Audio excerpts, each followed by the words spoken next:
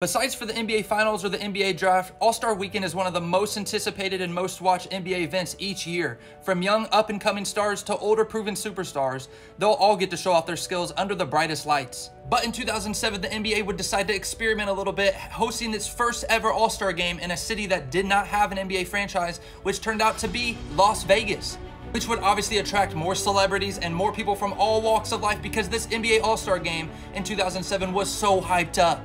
And oh, did it live up to the hype, with excitement starting with Celtics player Gerald Green putting on an absolute performance in the dunk contest, Heat wing Jason Capono winning the three-point contest with a score of 24, and how can you forget Charles Barkley and Dick Pavetta racing and kissing on live TV. And for the All-Star Game itself, the West would win by 21 points and Kobe Bryant would take home another All-Star Game MVP. Overall, it was a great weekend for the events, but unfortunately what made this weekend so controversial was Vegas being Vegas.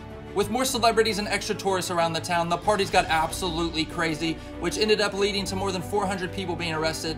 But the worst of them all was local club bouncer Tommy Urbanski being paralyzed from the waist down. It was so bad that weekend that Rockets player Rafer Alston wouldn't even leave his hotel room unless if it was for one of the events. I know it's only a matter of time before an NBA franchise locates in Las Vegas, but that 2007 weekend definitely slowed up that process.